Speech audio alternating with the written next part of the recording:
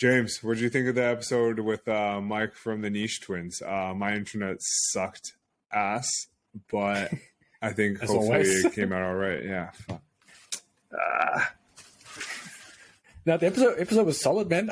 What I really liked about it was diving into the Google penalty stuff. So obviously, people follow Mike on Twitter when he was selling his site and he got hit with a manual penalty. And we dive into potentially why that happens. And I think the other big news is his change of stance on the whole brand swapping method that he's been talking about for a while. So anyone listening to that might find that very interesting. Yeah, that's great. And we actually touched a bit on like diversifying and as well as like real estate, I believe, for a small segment for some reason. Mm-hmm. Not sure why we did that. I think I was just personally interested in like the whole space because of current interest rate hikes, so on and so forth. But yeah, I think it was a good episode. I really enjoyed talking to him. Him and I spoke via Twitter a couple times, so it was good to finally meet him. It was nice, man. If you guys are listening on YouTube, go on and just give this video a like and subscribe to our YouTube channel. We're growing nicely, but we're trying to go faster. This is like one of the slowest things I've ever grown. I have to be perfectly honest. Growing a podcast is so tough. So guys, please just... It's probably because you can't spam it with 1 million PBN links and whatever else. Yeah, I swear to God, if I could, I would, man. If I could, I would. All right, that's the episode. All right, go listen to it and let us know what you think. Hopefully it was all right. Hopefully this internet is not that bad. My bad, guys. My bad. But yeah, just like the video anyways. Please. Thank you. What's good, everyone? It's Jackie Chow.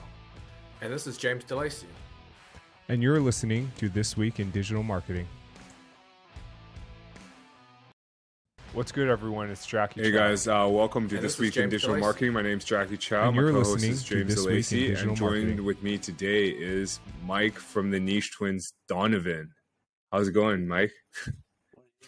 Doing good. Yeah. Hey, James. How's it going? That's good.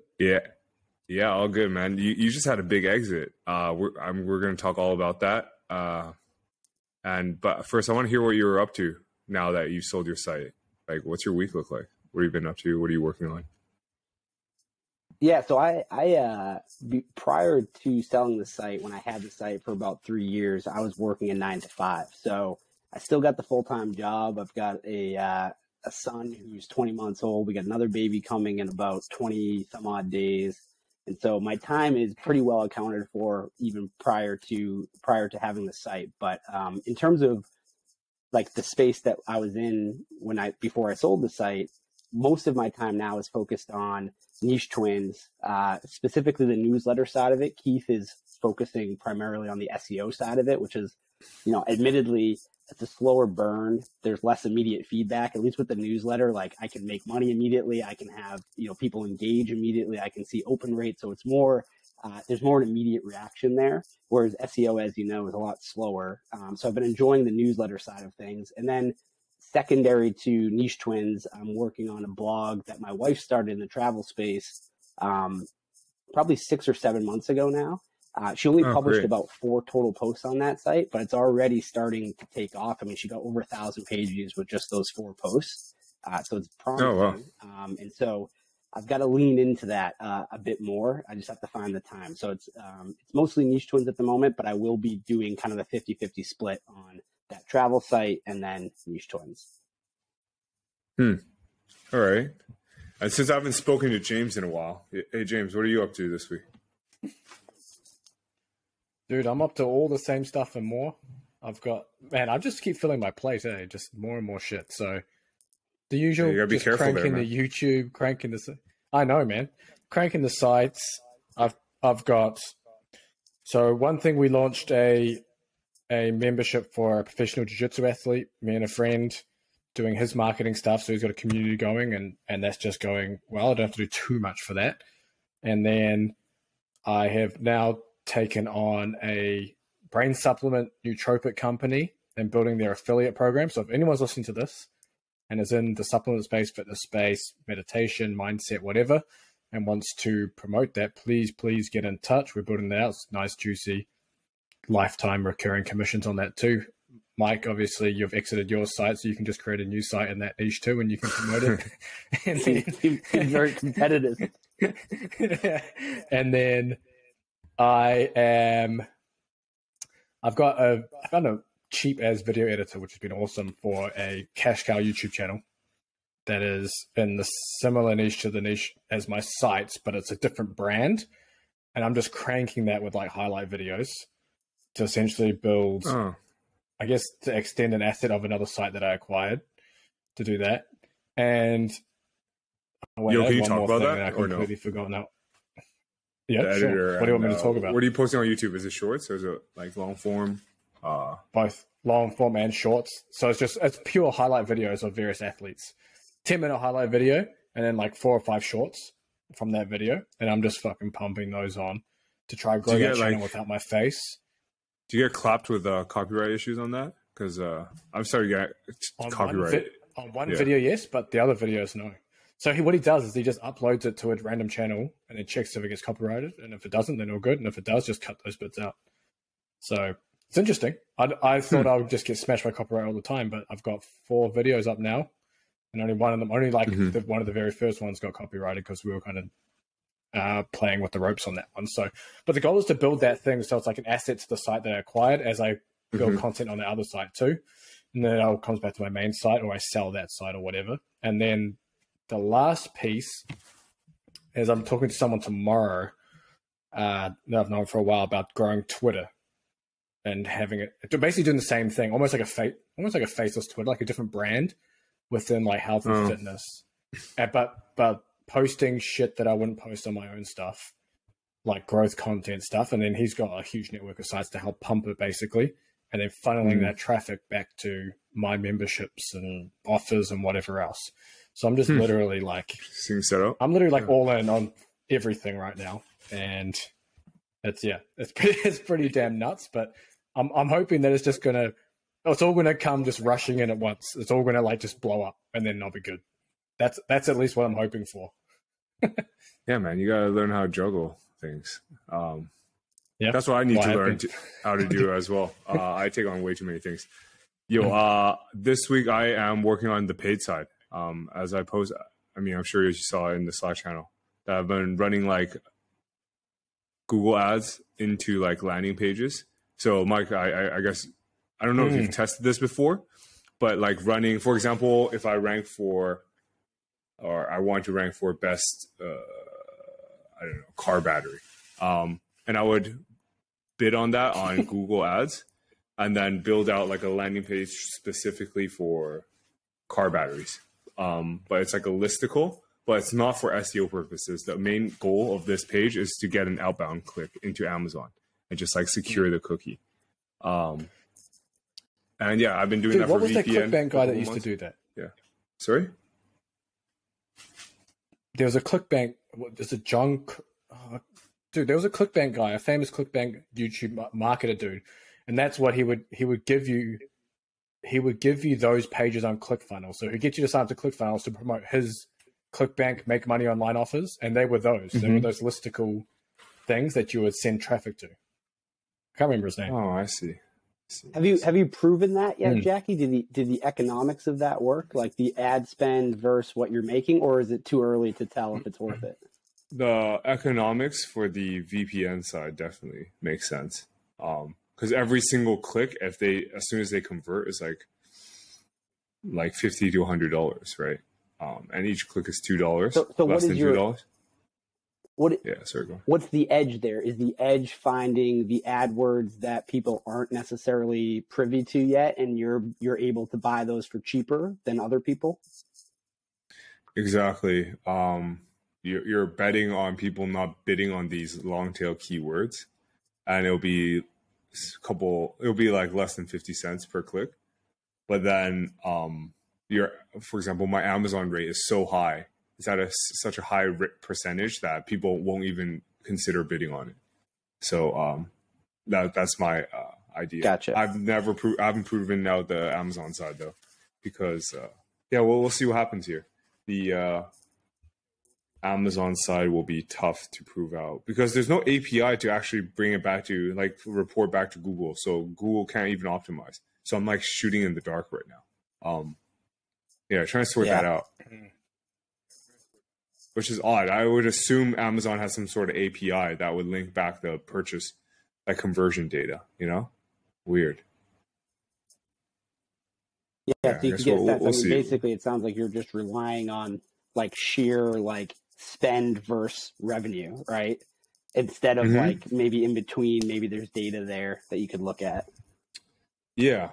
But I think there's something there because, for example, someone who is actually searching for buyer intent keywords such as best, I don't know, car battery for Ford F-150, the buyer intent is there. So they're going to buy. It just depends on if they're going to buy it with your link or not, or if they're going to bounce. But yeah, we'll see. I'll keep everyone posted and we'll see what happens. Yo, Mike, what do you do for your full-time job, by the way? So, just like randomly, sorry. So I'm no, it's all right. So I'm a program manager at a tech company here in Boston. So I work with engineers and product. We ship product to market, and I work with those teams, different programs. I'll have 2-3 different programs at a given time. And those programs could vary from, the scope is quite different for each project. But that's my job. And that job was partly in person in Boston for a period of time, pre-pandemic. And then post-pandemic, it went fully remote, which has been, amazing, right? Because I'm an hour south of the city. So now I save a little over 2 hours every single day. I just immediately got back, right? And so that's where a lot of my ability to do some of the stuff online came from.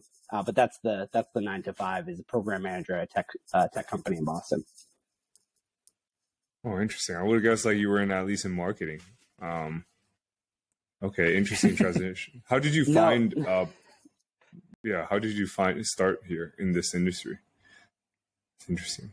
Yeah, there's so many resources out there. So I'm a big podcast person. So I've probably consumed, I couldn't quantify how many hours of podcasts I've listened to, but early on, Pat Flynn and Niche Pursuit, so Spencer Hawes and what they were doing.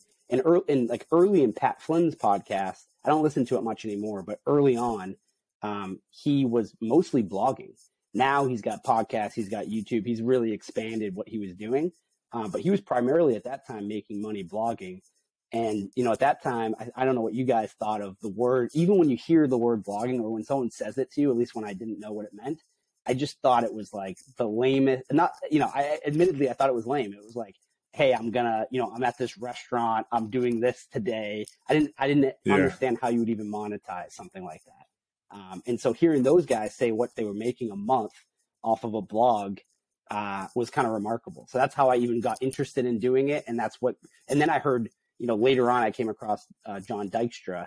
And I think at the time he was making $90,000 or $100,000 a month blogging.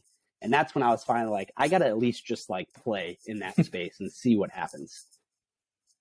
Yeah, that's wild. Okay, interesting come up story. You were on Niche Pursuits as well, right? I was, yeah. That was at that time that was about a little less than a year ago now, and so that was when my site had finally like really started to take off.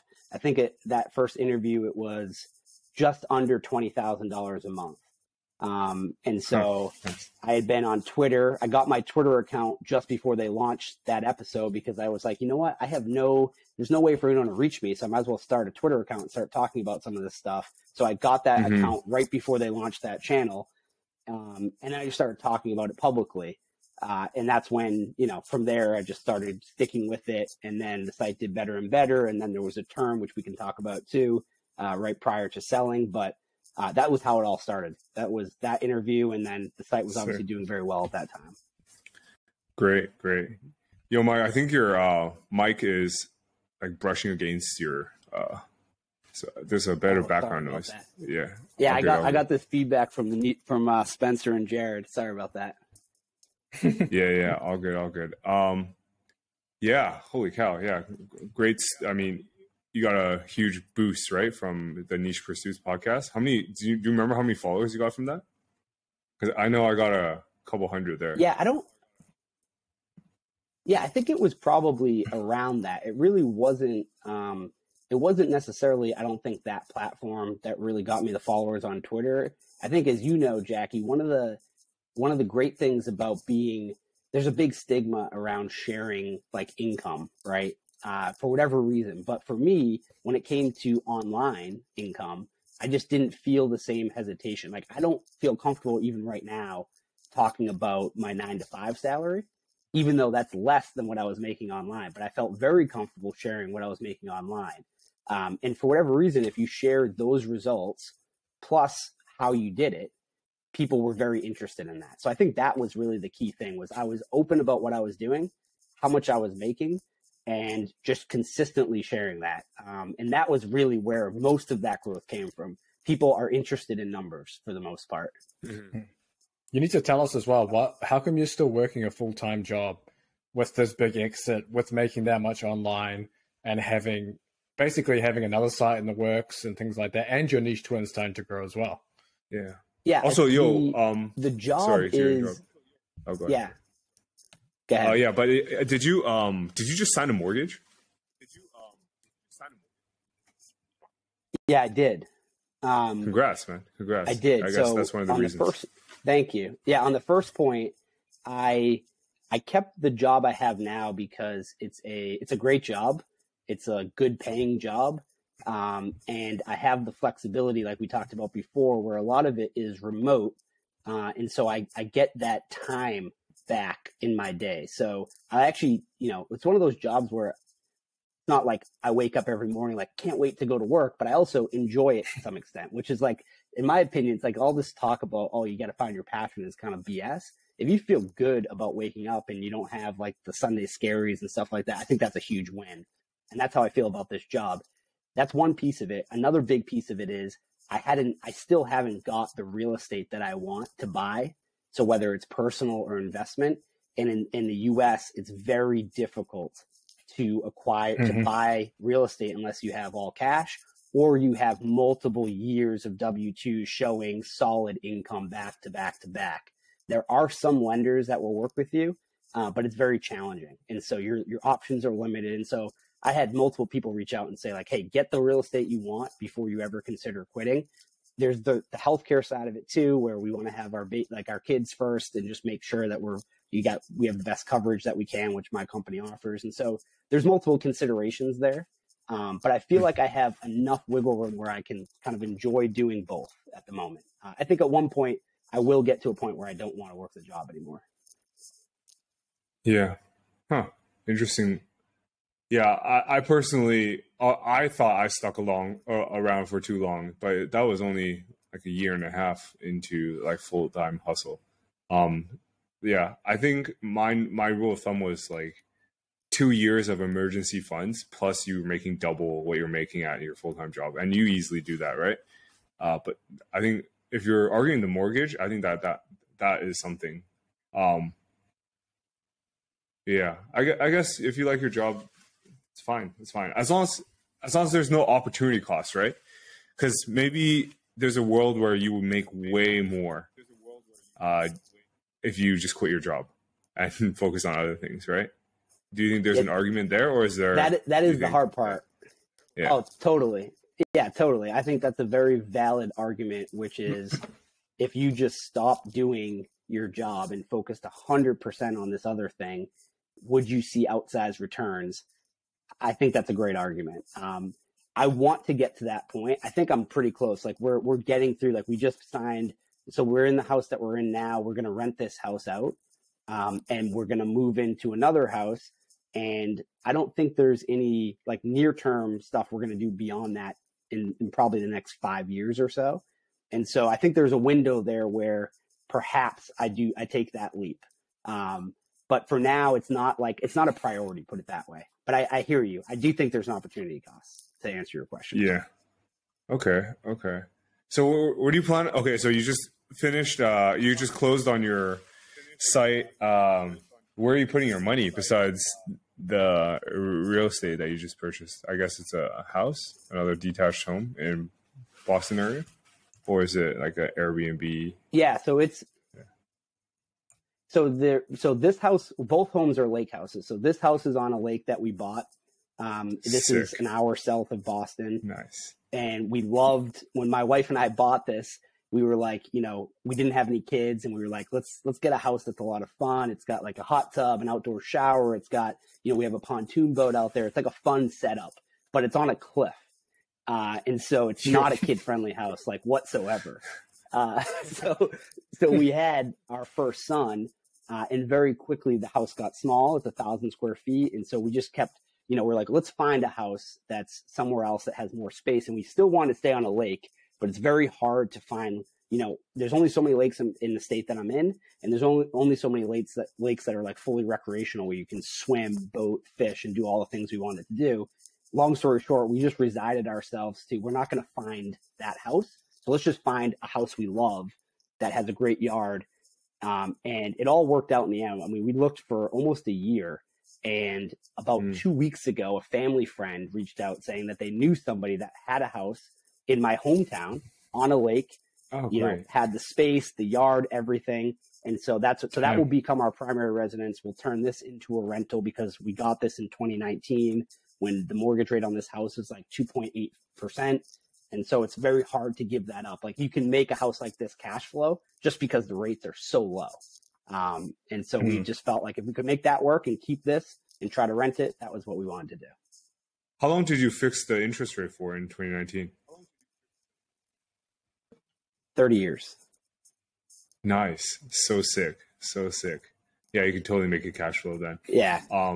But I saw on Twitter, forgive me if I'm wrong here, but was it 5% that you fixed for the new place? So that's the next house. Yeah. So totally. So the house that we are looking at now, because obviously it's a very different environment for both just interest rates and home prices. So rates were about 3 days ago, mid sixes. I was able to get an offer for $599 on Sunday.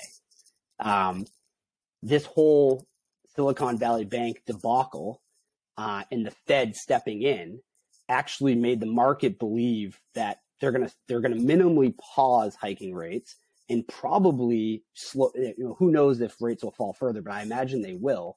And so that was good for me because both lenders came back with an offer. I think we landed on 5.625, which is still hard to stomach given where our mortgage is on this house now. Yeah. But that was significantly better monthly. But if you look at it, the way I think about it is that's a 30-year mortgage, and we put up, you know, a decent amount of a down payment, call it 35% for a down payment. You either believe that you can make more than the interest on that loan investing it somewhere else, or you don't. If you believe you can make more, then you keep as much cash as you can and go put that to work and try to make more. If you don't believe you can, maybe you put more cash into the home. I didn't like that for that reason. I also didn't like it because all my cash would be tied up in a house. And then, you know, I could take out, you know, maybe a home equity line of credit. I could do a number of things, but then you have less flexibility, right, to do stuff. That's what's your argument? Yeah. But you did a fixed interest rate, right, as well for this one? Yes. Most people right now are doing variable. But yeah, that's okay. I guess you just like to know. In my mind, the only reason. Yeah, the only reason in my mind a variable rate makes sense. So typically they'll do 5-7 year ARM variable rates where you lock in for that period of time, and then it depends. They'll do a 1 or a 2, which means either the rate changes once a year or twice a year. And that's after that period of time is up. So it'll float to the rate that it is at that time. So after 5 or 7 years, if the rate goes up, you'll come up to that rate. Now, most of them say it goes up 2%. You're not going to jump necessarily up that 2% right away. They might incrementally get you there. But that really doesn't make a ton of sense unless your goal is to stay in that house for a shorter duration. For me, if I lock in a 30-year now, I can refinance tomorrow. Say the rates go down to, I think rates might go down in the next 6 months. I would refinance early and just lock it in at like maybe 4 or something. and get it for 30 years. I like the certainty of knowing what my rate is, and I like knowing what my monthly payment is. I also love the idea of paying off year 20, 21, 22, 23 with cheaper dollars. You know what I mean? Like, I'll pay for today's dollars, but my expectation is that dollars are going to be cheaper in the future. And so I'm getting kind of a little bit more for my money in that sense. That's at least how I think about it. Gotcha. Interesting. Yeah, I'm just personally interested in this. I see James is dying on the side. He doesn't even care about interest rates at all. Do you, James? No, I've been listening to a lot of real estate shit because I'm starting to look about because we want to buy here in Austin. I was actually talking to a private lender last week because obviously I'm self-employed. Perfect. So having to go through the self-employed stuff, they're saying like they go by the two-year average of your net income and they want to see it grow and all that kind of shit. So I'm just literally, they were saying like, limit your business expenses and stuff because you want a high net income. But right now I'm like, fuck that. I'm going hard. So I'm just like smashing business expenses because I can just make more money and then do that in the future. So I'm just trying to get there quickly and just get the cash flowing and then see from there. But yeah, being self-employed makes it a little more difficult. Yeah, that was the point in case of why I kept my 9 to 5. That I just didn't want to deal with. It feels easier to just like, I'm 32. I can kind of get what I need now, and then when if I decide to take that leap, I won't need to, I won't feel dependent on someone giving me a loan, basically. Yeah, gotcha. And there's negatives too, right? There's upside to working for yourself. Yeah, that's true. Hey, Mike. So let's talk about your exit now, man. I've been dying to hear about it. I don't know how much you revealed on your newsletter. You actually sent it out before I signed up, or before I was able to sign up, so I wasn't able to see it. I feel bad. I'm embarrassed for even saying that. But how much did you reveal? Like, how much can you reveal? Yeah, I can reveal. I chose to say high 6 figures, but it's, if you just work backwards from what I've said, you could figure it out. So the site was listed for 700 and it ended up selling for 800. So it was about 15% over asking. I think the reason I got lucky in the sense that I had a manual penalty from Google, and that penalty got lifted 2 days after we decided to lift it publicly. And this was, we had an offer for low 7 figures, but that penalty plus traffic declined between 40 and 50% between the 3 months that buyer's SBA loan process took. And then they got spooked. They backed out. I had Quiet Light list it publicly for 700. Someone was, multiple buyers were actually interested in above asking offers. And then the one that we took was at 800. And then that was cash only. So that was how we structured it. Is I didn't want to go through the SBA process again. I wanted like a quick close. I also were trying to buy a house. We have a baby coming in 20. I was like, I can't be doing all 3 of these things at the same time. And so it would be great to get this out of the way, be able to buy a house, and then have this baby in 20 days or some odd days. That's great, man. 800. What is that multiple on like a trailing 12 average? Is that pretty high, right? On my site, that was low. No, it was actually pretty low. So it was like 2.2, which was, so the 700 was 2.2. So I don't know what it would be for the 800, what we ended up getting. But I did that intentionally because the trailing 12 is not really a fair representation of where my site was when we listed it. My site had dropped from a high of 780,000 page views in August to a low of about 350, 355 by the time I sold it. It was still making 5 figures in January and February. And those months are the worst for display ads. And my site was primarily monetized with display ads. But given where the traffic was and given what I was making at that time, to do a 12-month trailing and the penalty, mind you, I had the penalty. I didn't know it was going to get lifted 2 days after I listed it. And so I wanted, one, to ensure that we would get interest and get offers, and to be realistic about where the site was. And so that's why we relisted it at a lower multiple on the 12-year trailing, but a fair multiple based on where we were in the moment. Yeah. Did you end up selling to a private equity company? No, so it was actually an individual, and most people I spoke to were individuals. I spoke to a couple partners who had businesses in the space that I was in, but almost exclusively everyone I spoke to were individuals that had cash. Wow, there's some rich people there, huh? Yep. Yeah, I think 2020 was a great time to sell. There's more money out there. Yeah, we'll see. But there's a lot of money. There's a lot more money out there than I think most people appreciate. At least I'm always made aware of that. Yeah, that's great. Did you write all your content for that site, by the way?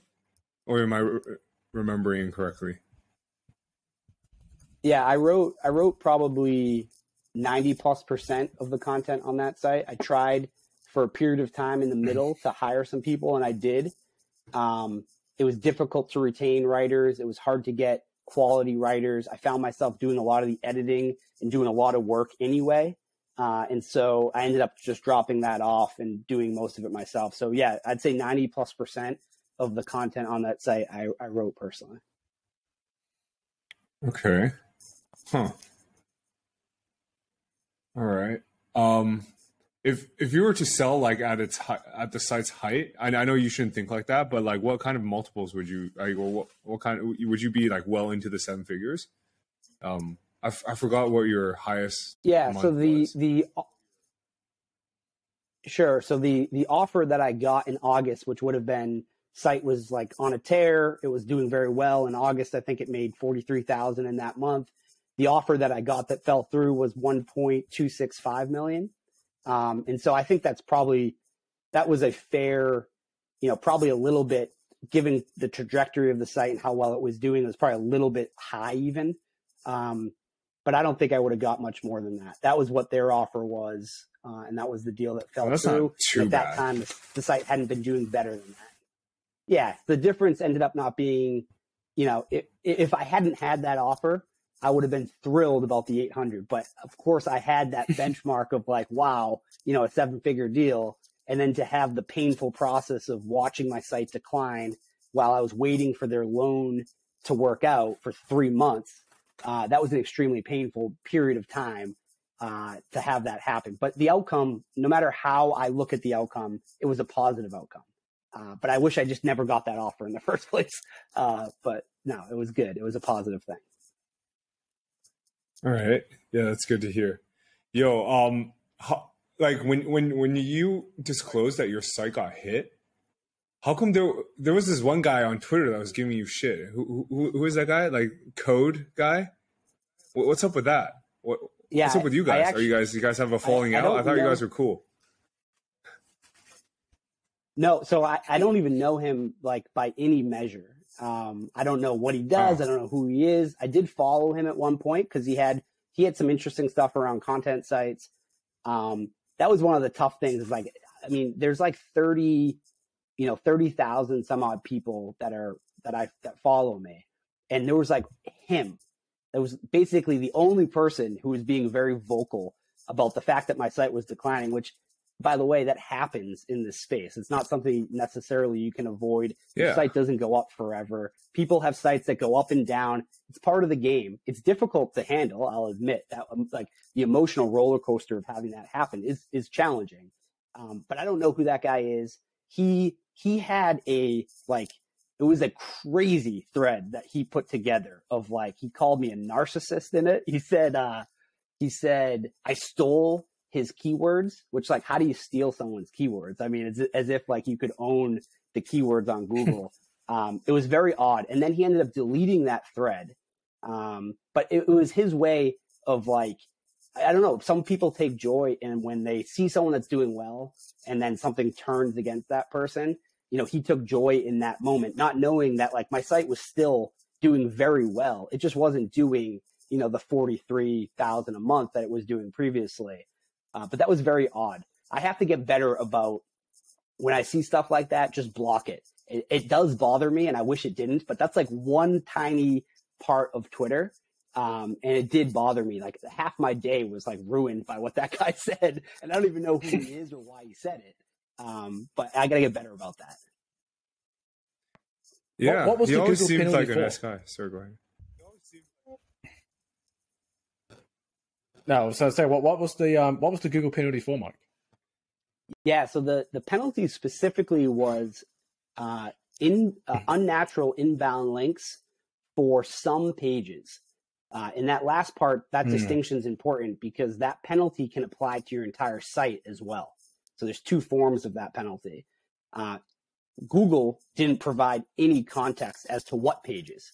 So it was completely useless to me. I just get an alert in my Google Search Console that, hey, some pages we see are suspicious for having inbound links, but they didn't give me any context as to what. And so I ended up hiring outside help because, I don't know a lot about doing link audits or figuring out like which, some sites are clearly spammy and other sites it's hard to tell. But long story short, they did a big disavow file, disavowed a bunch of links. And then 4 months later, we heard nothing for 4 months. And then it got lifted right after I listed the site publicly for sale. Man, that's so annoying.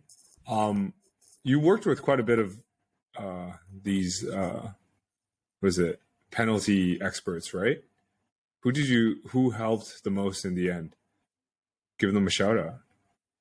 Yeah. I'll shout out the person who I hired because they did a great job. His name's Chris from Penalty Hammer. So people that are in this space, they know Rick Lomas. Rick Lomas is like the guy. When you have a penalty, you go to him. I reached out to him. He was on vacation and he's like, hey, reach out to Chris at Penalty Hammer. I'm not going to be back for a week. And so Chris was great. So penaltyhammer.com, I think is his URL. He's fantastic. I'm not going to say the other two because the other two were super generous with their time and they reached out to me for free and said, hey, I'm sorry that this is happening to you. I'd love to look into it for you. What was interesting though about that experience was they're both very experienced. One of them told me in like not so many words that no matter what I said, I was lying and that I had bought these links that she had shared with me, which I had never seen in my life. And that, it is what it is. It's a good learning experience. And most people in your circumstances should walk away from your website. Mind you, I sold it for, high six figures. I sold it for high six figures about 4 or 5 months later. But they just believed that the site was tarnished because I had clearly bought links based on their analysis of the links that they saw. I was so it bothered me that was the approach that they took.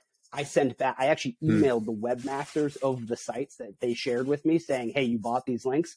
And I started thinking like, did someone buy these links pretending to be me as like a negative SEO attack? Like my brain was just spinning on it. And so I just said, hey, here's the link. Did someone buy this? And they got back to me and they're like, no one bought this, but I'll gladly remove it if you'd like me to. And I said, don't remove it. Just wanted to double check.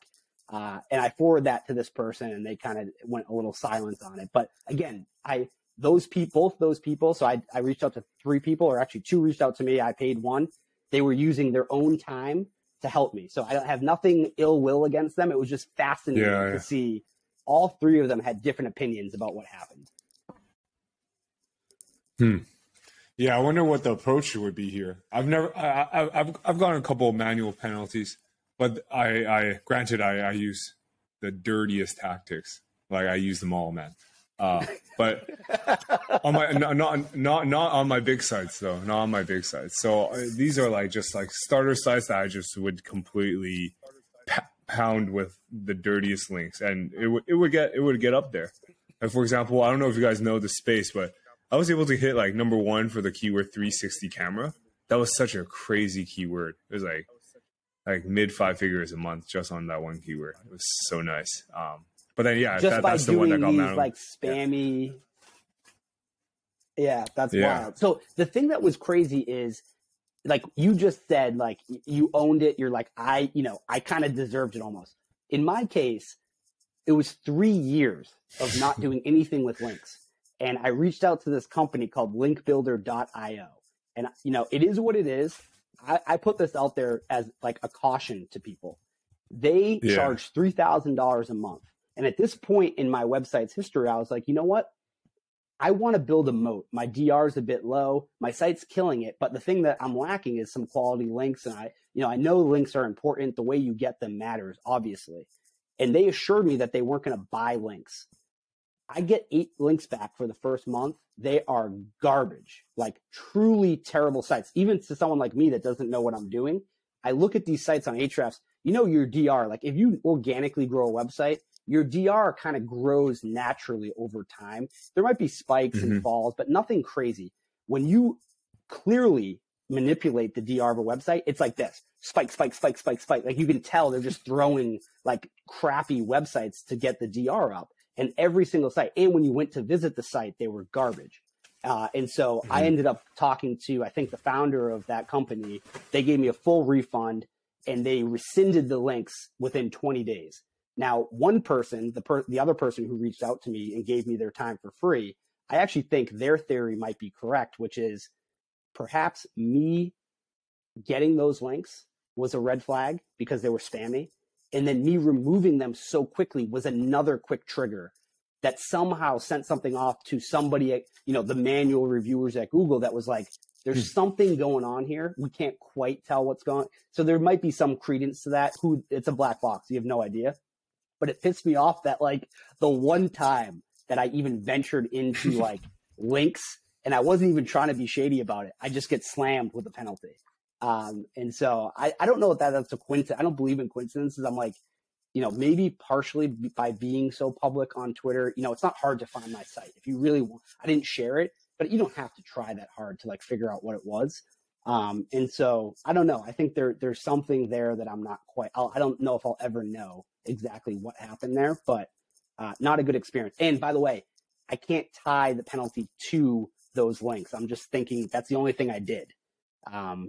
So I don't know. I wonder if it could be like negative shout out SEO. Sponsor, Jackie. That's a good segue. Yeah, should we do the ad read now? Yeah, you think? Yeah, I mean we could. Yeah, do it. Do it. Yeah, sorry, Mike. You got to sit through this. Got to pay the bills. You know how it is. You'll get into the newsletter. We can speak about newsletter sponsorships. Actually, it's a interesting space we're in. But anyways, yeah. Sponsor this week, Rhinorank.io. Great people. I know the founder quite well. One of the co-founders quite well. Based in the UK, all UK based team. Yeah, they're part of the public case study that I'm doing for the link building. Spent a grand, 1.xk with them. Pretty expensive. Got the report back. They're pretty good.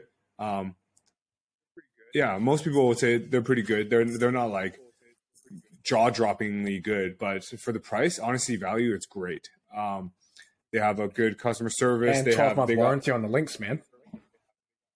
Yeah, I think that's big because as a link seller myself, man, some of these guys are the worst, man. You pay them, place the link, and they think you're not watching. They just remove it after 3 months. It's so annoying. But yeah, these guys have the 12-month warranty, so you they got it down for you. Also, I've heard this guy, he's like grabbing his hair all the time because he's got a money back guarantee as well. There's a ton of Karens in the link building space, man. I'm looking through our personal tickets right now. Even well-known people are typing in all caps, like, relax, we'll refund you. Like, just chill. All right. Like it's not a big deal. We'll remove it. It's not a big deal. Like you didn't send us any requirements. We get your links placed. And then you're just like yelling at us through text. And it's only because they think they're speaking to a customer service rep. But anytime that happens, they just forward it to me. So I see, I'm like, dude, but it's just Jackie that's talking to. Yeah, I'm like, why are you like this, man? But yeah, anyways, it's good to have a money back guarantee just to make sure that if you want to be a Karen, you get your money back. So yeah, Rhinorank.io. Use the coupon code INDEXY to get I think it was like 10% off. Yeah, that's it. That's the ad read. So Mike, you said you'll never touch another link building company again, will you? So no, I didn't say that. I think you have to do, it depends on what the links are and how they go about getting those links. In this case, be a Karen all day long because these people were just being lazy and they were clearly just like spamming these sites, getting high DR and selling a high ticket service for garbage. I think there's a way to do it where you can do it correctly, and people do it correctly all the time. And so I'm not completely out of that game of potentially looking at that, but I do think there's a way where you can grow a site organically. You don't need links right away, depending on what space you're in. So obviously, if you're in casinos, a finance type space, you're going to get killed forever unless you have links. And so you can't just ignore that. But there's a lot of niches where you don't need links. I've proven that. And there's plenty of other people that have proven that. But no, I'm not completely out of that space. I've had one bad experience with it. It doesn't mean I'll never touch it again. But I'll definitely be a lot smarter about like due diligence and stuff like that. Yeah. Man, you must be the most unlucky person on earth. You should see like how many links we build a month for our sites. It's crazy. Especially for the new ones. Because we have like huge what is it? Inventory of links, right? Yeah. That's why I don't, again, I don't believe in coincidences, and I have no idea what really happened. Do I think that there's a possibility that because I was a bit more public than most folks are with their sites, that could have had something to do with it? I do. Like, what are the odds that of all the websites out there on Google, how many websites exist, that mine that had this one experience with links gets hit with a manual penalty? I just don't, it doesn't really compute to me. And I know some of the stuff that people are doing out there, which I'm of the opinion, like if you can make it work, who cares how you do it if it works? Now, longevity is a question. And I think for some people they care, and some people are like crash and burn, and who cares? You can make money on the way up. I just like the idea of making money with websites. And so how you do it, I don't care. But I do think there's something to that. Like, what are the odds that I got hit with 8 links? And who knows if those were even the 8 links, Yeah. Did you see someone like a referral from Raiderhub before you got your penalty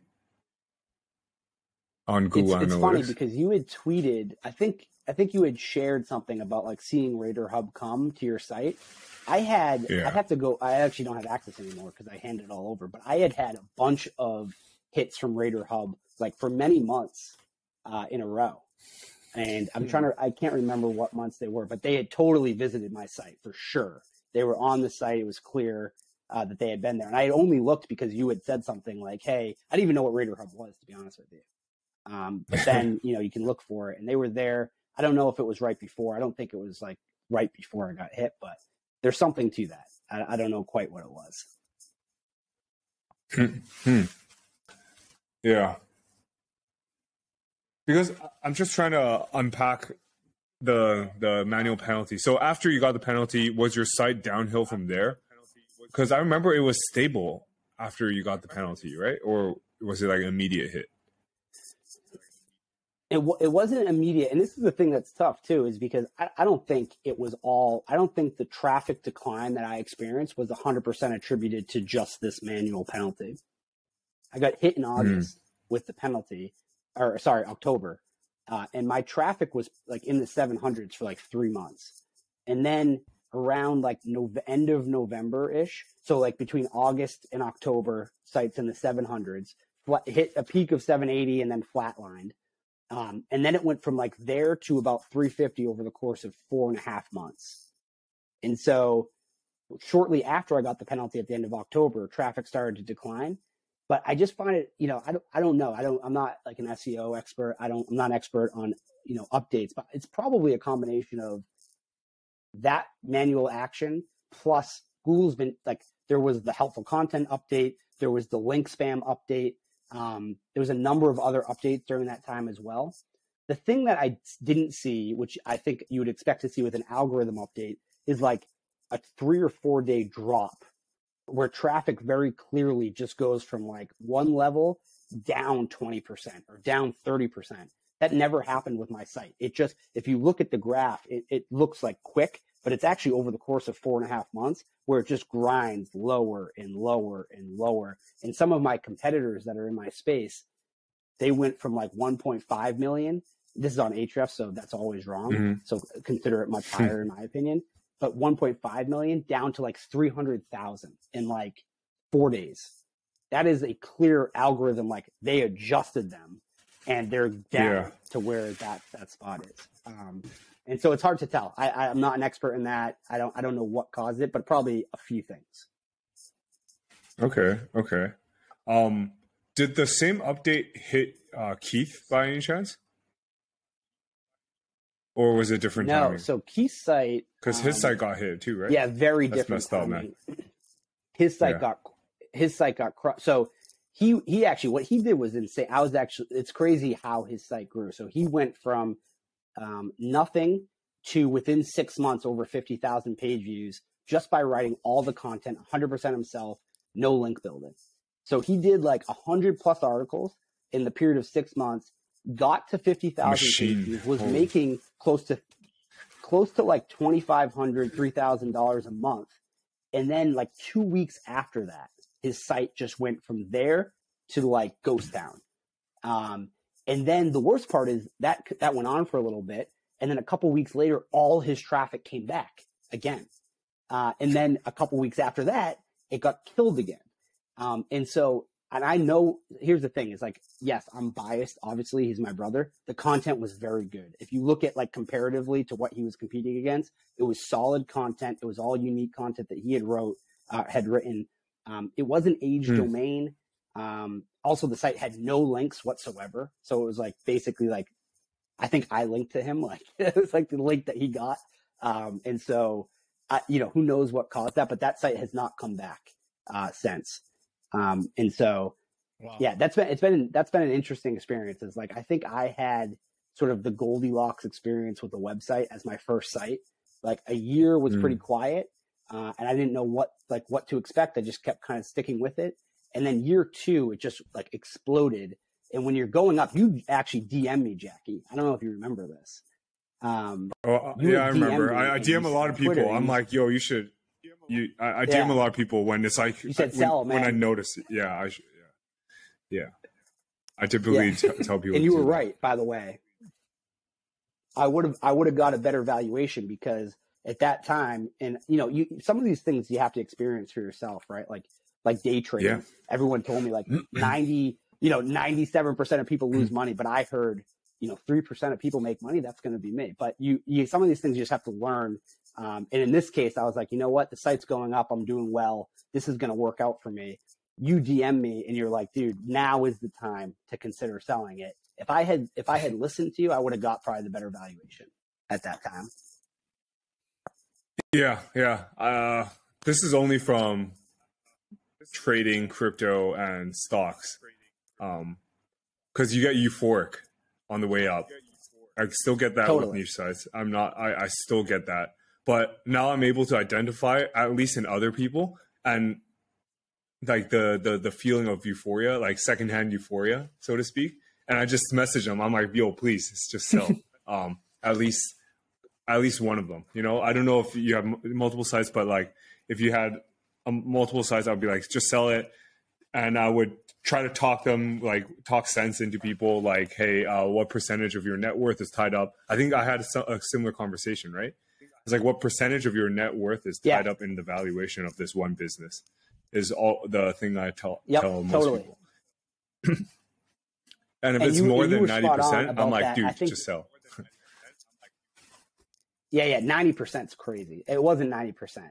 If it was 90%, that's like your whole life is into that one thing. But it was significant. But when we had spoken, it's funny though, there is something about noticing it in someone else, right? Like I think the only thing I've ever tweeted about on my account was when Meta was getting hammered and everybody on Twitter was piling on this company. My tweet's still up there. I said, now would be a good time to buy. It was at $99. I didn't even listen to my own advice.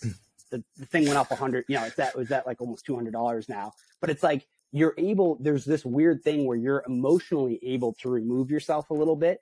And if you could just be that version of yourself, you'd be a billionaire, right? Because it's like, I know, like I can sense the euphoria. I can sense the dismay where people are super fearful, but it's not me. I'm a little bit dissociated from it. It's not my money. And so you can make these calls where it's like, it's so obvious almost. But when it's your money, you're just like, I don't know. Is this the right time? Should I do this? But there is something to that. If you could be that person, that version of yourself, I think you'd do very well over a long period of time. Jackie, I'm just going to jump in here a sec. I want to please. come back to the actual Google penalty, Mike. I think a lot of people, I guess you've become well known for the brand swapping technique, which you've coined. I guess with Keith's site and even your site, I think it's probably one of the most common. I think that's what I saw people comment about on Twitter as well. But would you put any of that down to using that brand swapping for getting hit? Yeah, so it's difficult to say. If you look at what the article that I have up, I just did an interview with Niche Pursuits. I don't think it'll come out before this because they take a little longer. But I do think now my opinion has changed on that approach quite a bit. In the article that I have put up, there's a disclaimer at the very top, which basically summarizes what I'll say in a minute, which is if you know that Google values unique content, you should probably rewrite it. And that's how I feel now. There's still no evidence that, like, yes, clearly Google is penalizing that approach, but we know that they value unique content. And so if that means, even though if the section of that article is the same thing or the same fix and word for word makes sense, I think you should take the extra step now of rewriting it. And part of me is because I don't know what caused the site to get hit, like, specifically, but I do know one thing's in my control, which is taking the extra effort to rewrite it. And so I think the brand swapping method is still valuable in that it can give you, and brand swapping method, by the way, that's programmatic SEO. I didn't come, like, the idea that I came up with was just like, you're not using software to help you. It was just like, as an individual contributor myself, working by myself, not on a team, here's how to think about programmatic SEO for yourself. Not something I invented. And there's a lot of programmatic sites that are killing it still. But I just think if you can reduce the reasons for Google to hit you, it's worth that effort. And so my stance on brand swapping has changed quite a bit. The site that I had, by the time I sold it, it was probably like 20% of my traffic was attributed to doing that. So it wasn't nothing, but it's just impossible to know, like, what specifically caused it. But I think you should be conservative. I think that's the approach you should take these days. If you're trying to have a site that lasts for a long period of time, I would just take the effort, rewrite it, and you can use brand swapping to come up with the different brands and the different keywords, which is super valuable, right? You find a keyword for a brand, use that same thing and swap out the brand. You probably just found 10 or 15 other keywords to write for. And by the way, your research is done once, but you're going to rewrite it because I just don't think it's worth taking the risk of having the same content when we don't know. So that's the approach that we take now. All right. Are you going to use? So what are you working on now? You mentioned your wife's travel site. Is that correct? And Niche Twins. That's like the two things you're going to focus on hard after work, of course. Yeah, sorry. I think I wrote about this a little bit, but I think the key thing is, and people will roll their eyes at this because they've been saying it forever, but it's another one of those lessons you have to learn for yourself.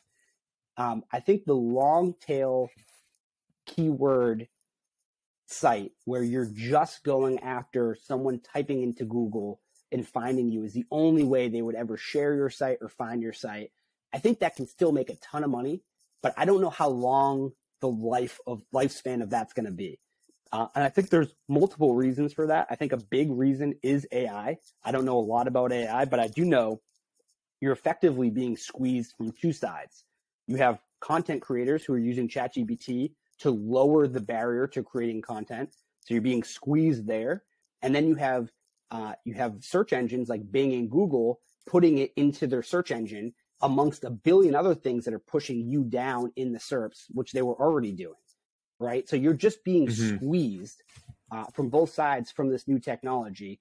And, you could have said when I started my site that long tail keyword sites that only exist to get SEO traffic wouldn't make it either.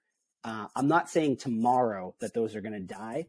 I just don't know how much time they have left. And if I'm going to spend my time working on something now, I want to spend it on the thing that everyone that's in this space for more than 5 years says, which is you got to diversify. You can't be sitting on a one-legged stool. You have to have a newsletter. You have to have direct traffic. You have to have SEO traffic. You have to have social profiles. You need to build something that can actually withstand getting kicked or bumped into. When you're sitting on like SEO traffic, you can do that for a long time. And then eventually you're going to get knocked over because that's the only thing that you have. And so if nothing else, like that first site was a good lesson in that, because once things turn, it's like, there's nothing to soften the blow. I don't have an email list. I don't have direct traffic. I don't have social profiles. And by the way, my niche was very hard to do those things for. You could do them. I started to do a little bit, but it wasn't a good fit for a lot of those. So that's what, so to answer your question, Jackie, the things that I'm working on with Niche Twins in this travel site won't be just SEO traffic.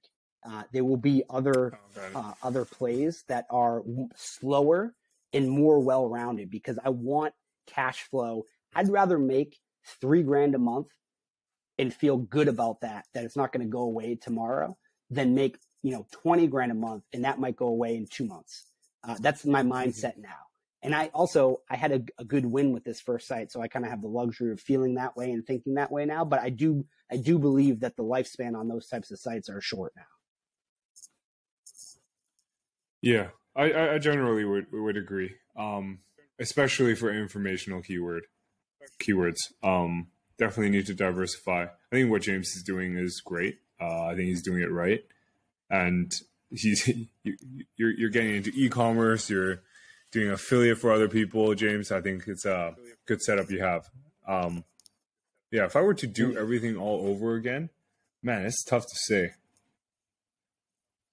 I'm glad I'm doing the newsletter right now, though. That's going crazy. But man, if you're a sponsor, so what I'm seeing right now is that I might be charging too much per sponsorship, and that's like pushing people away for like these newsletter sponsors or like this podcast sponsor.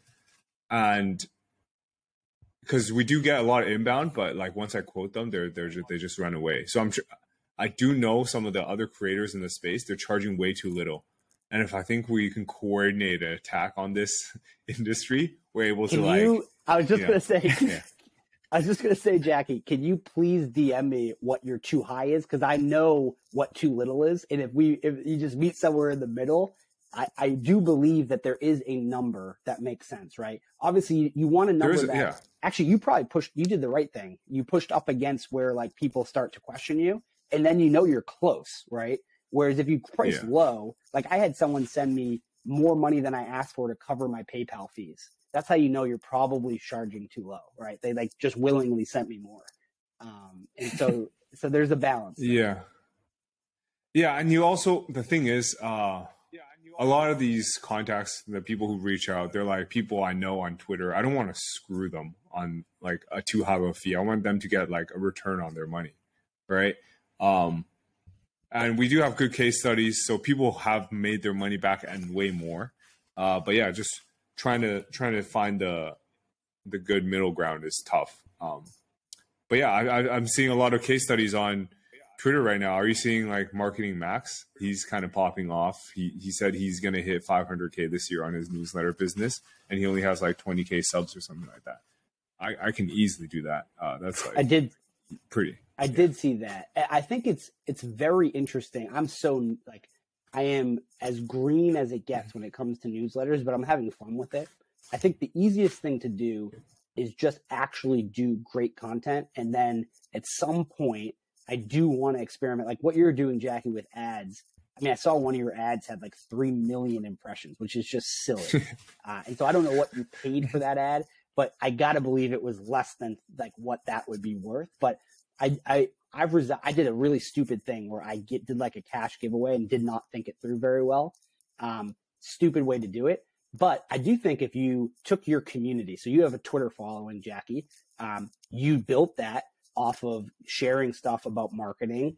If you went private for 24 hours and the people that follow you and you did a cash giveaway or did something that maybe was a little bit less cheeky than that and you gave a little more value, it just had the people that already were interested in your thing. I actually think there's something there where you could spend a certain amount of money to your own audience by locking it down. So you're not going to get all these spammers like I got. I think there's something interesting there because they're already interested in you. They know you and they're interested in what you're sharing. And your newsletter aligns pretty well with that. So I'm still interested in, like, there's something there. The way I did it was stupid. But there's a better way to do it. Actually, I was about to do it as well. I was about to do a giveaway as well. Seeing yours, what were the results from that? Like, what was the cost per newsletter sign up in the end? Yeah, so I and again, this was like I just texted Keith and was like, should we just give cash away and see what happens? It was $250. I said 500. I'm glad Keith was like, let's just try 250 and see what happens. Shout out to Keith, man. And 250. Yeah, shout out to Keith. He was like, let's just try something first with a lower amount. We got 99 subs. So right off the bat, not that great. You said, you messaged me, Jackie, you know, you had a worse outcome maybe with the link thing, but I think long-term that's going to do better for you. So 99 subs, I sent an email immediately. I ended up getting a 55% open rate with those 99. It turned out the people that were spamming me on Twitter were lazy and didn't actually go to my site and then sign up. They just liked and retweeted to be entered into it, which is why you should lock down your profile for 24 hours, control your audience that you already have, and then I think that's interesting. I was thinking it should just be newsletter signups. Like, you have to be signed up to the newsletter to be eligible for this money. Did you say that? Because my internet cut out. I said, so that's interesting. I said like and retweet because in my mind, exposure, and this is how like poorly thought out this was. I was thinking it was going to just go to the people that follow me, which is stupid. If I made my account private for 24 hours, that would have made sense because then I would amplify it within my own audience. And they're following me for a reason. And I don't tweet about what I ate. I tweet about, like, you know, niche sites and what I built. So they're interested in what I'm saying. And I think they would be interested in my newsletter. And so I said, like, retweet, and subscribe. And I think that you could probably just do, you know, you could play with it, but there is something there because those 99 subscribers actually, decent open rate. My last email had like a 62% open rate. So that's not that far off these new subscribers, 99. Yeah. I just paid too much for them, I think. Yeah. Dude, I think with your logic, you should just run retargeting ads on Twitter. You know, you can target people who've seen your tweets or followers of you. It costs like $1 to reach them all in like a day. Yeah, you should check it out. Yeah, that's interesting. Yeah. Yeah, I think Twitter ads right now is in a good space. It feels like Facebook in its early days because people can't because their ad manager sucks.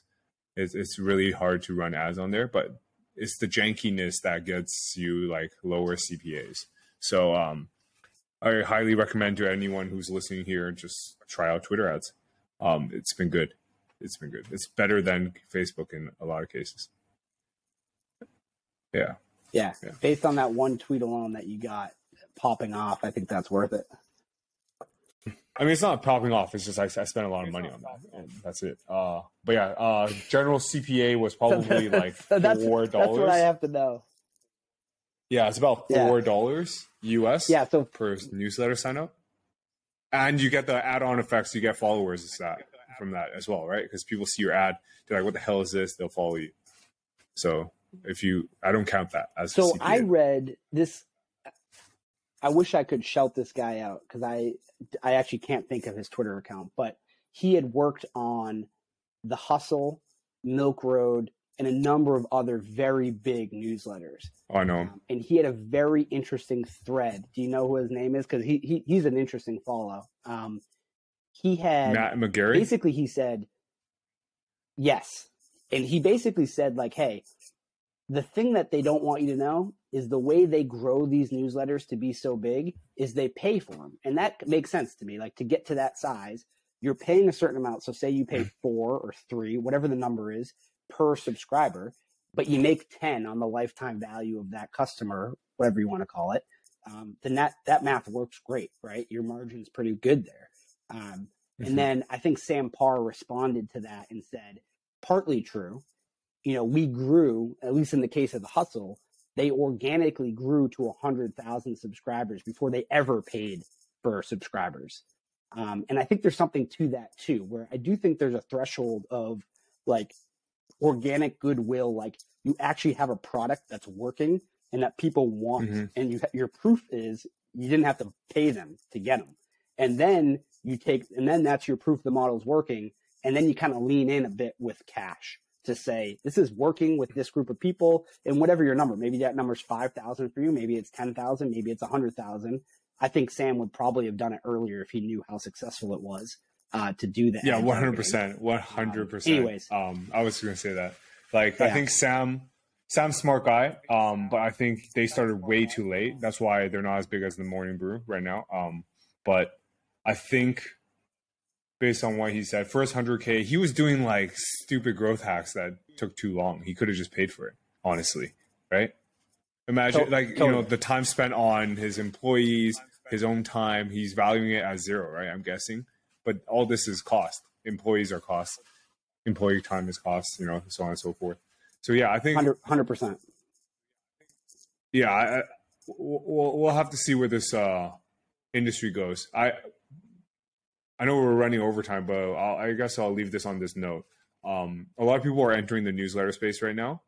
And what's going to happen is, unless we talk, coordinate within ourselves, it's going to be a race to the bottom. Someone will always be taking like a lower rate of sponsorship, and it'll be a race to the bottom. So what will happen in a free market is sponsorship, pricing, and ad rates for like CPA, paid ad rates, would normalize. So they'll meet somewhere in the middle where like it makes just a bit of sense to be running this business, but not enough for like smaller players to enter, because it doesn't make sense. If you have like 2,000 followers, you're not trying to sell like $100 sponsorship all day every day, So it's gonna be really tough to enter. So I agree that if you control the variables for what you just said, yes. But the reality is, ads are probably the lowest denominator monetization in the future, right? The best case scenario is you're selling a physical or better yet, a digital product that you own, that you're constantly pumping out to your audience. And so ads are a component to the newsletter business. And I agree 100% with everything you said. But the reality is your goal should be, I don't want to even rely on ads. Like, ads will be kind of the cherry on each newsletter I send. I want to rely on pumping out my own products or whatever it may be, or services or whatever. Yeah, I agree. Actually, if you have your own products, you're golden. I think what Mushfiq is doing is very smart. Yeah, selling his own services, like M&A services, content services, so on and so forth. Smart. Yeah. We'll see how I move forward here, because the thing is with sponsorships, it's immediate. It's cash flow, right? You get your money back immediately from the ads that you spent from the previous weeks. So yeah, we'll see. We'll see how. I'll obviously be testing everything. I'll be trying to report as much as I can in public, and we'll see how it goes. But newsletter seems all the hype right now. You have a service, right, Jackie? It is. It's weird how that happened. Like, I had sold my website, and then I was like, what's the quickest thing I can start to work on? I have a lot of stuff to talk about now because of that sale. Newsletter made sense, but it does feel like everything is newsletter focused at the moment. But I think people are realizing with all these updates and with AI, no one can take your newsletter away from you. And people have been saying this for years, so they're probably rolling their eyes and they're like, you guys are way behind on this. But it's true. You start to get this sense of like, when I wake up in the morning, I'm not checking some thing on my screen to see if my subscribers are still there. Like, they're not, unless something crazy happens. I have that audience. So I do think people are coming more and more. They're realizing that's very valuable. Yeah, that's true. And to answer your question, yeah, I do have services. But everything's already automated. So I'm starting to add them in to each email. Everything's in an automated series. So I have a hello, how's it going? I have a podcast push on the second email. I have a third one. It's like, hey, you need help with SEO, book a time. If not, if it's out of your budget, buy some backlinks. Like, that's the type of flow. Yeah, it's pretty well set up right now, I would say. And in every email, there's sections that I pitch myself, so on and so forth. Yeah, we'll see how things go. the link building side is growing nicely because of the newsletter, but I don't really want to rely on link building. It's like it's not the greatest thing to sell. I think full service SEO is a lot better because you're able to grasp onto all the variables, right? You don't have to rely on them creating good content, which most of the time clients don't. Yeah. That is the hardest part, right? Content. And that's also the other thing where I think about, like, if I were to build or do something where I sold it, the thing that is hardest, in my opinion, is like how you create content. So for example, the brand swapping method, that was just me saying like, hey, I'm not an expert. Here's the thing I'm doing and it's working very well right now. And those types of things, maybe they work today, maybe they don't work tomorrow. And creating content is kind of like that, where there are certain things like keyword research, for example. You're either good at that or you're not, right? Like either you're good at keyword research or you're not very good at it. And if you're not very good at it, your content can be amazing and you're still going to fail for obvious reasons.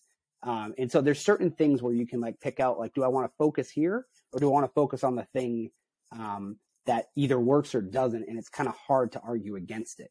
Whereas like good content, it's like, James will say that stinks and Jackie might say that's good. And it's like, okay, well, how do we decide, right? What's good or what's not? Yeah. I guess, I mean, what's good, I guess, is what ranks, right, at the moment. So I guess we just check the front page of Google for the most, like, the highest quality of content. Yeah. Well, hey, Mike, we're running overtime, but thanks for your time today, man. I really appreciate you hopping on. Where can people find you?